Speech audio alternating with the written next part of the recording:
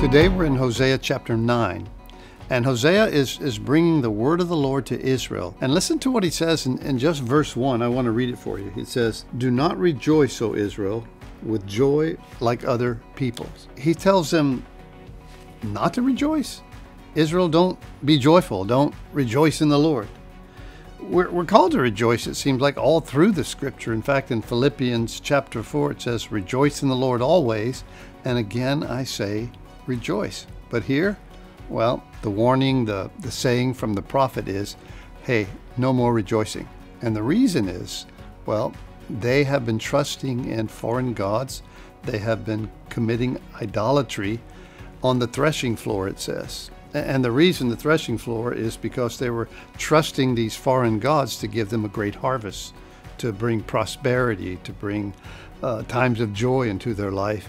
And so they think they can go any way they want to, serve any god they want to, and still serve the God of the universe, Yahweh. But Hosea steps into the picture and says, don't rejoice. They have practiced idolatry.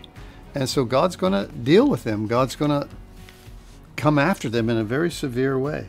This is how they respond.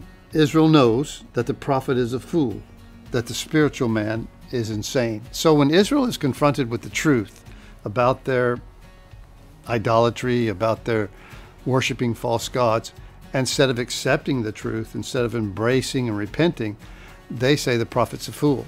They say that he's insane. And I think it's pretty common for people when they are found out or when they're confronted by the truth that they like to turn it upside down and blame the other person. Oh, the prophet's a fool. Oh, the prophet's insane. Or that this is not truth. I think we see a lot of that in our culture today, where people hear the truth, but they deny the truth. And they say that, oh, the Bible's outdated. Oh, that's not how we live today, or that's from another generation. Whatever the thing, or that's foolish. And basically that's what they're saying, that the word of the Lord is foolish. And I think in some ways you can look at our culture today and see how far we've drifted from the truth. And in many ways, like Israel, we've said, well, the word of God is insane. The word of God is foolish. But it's not.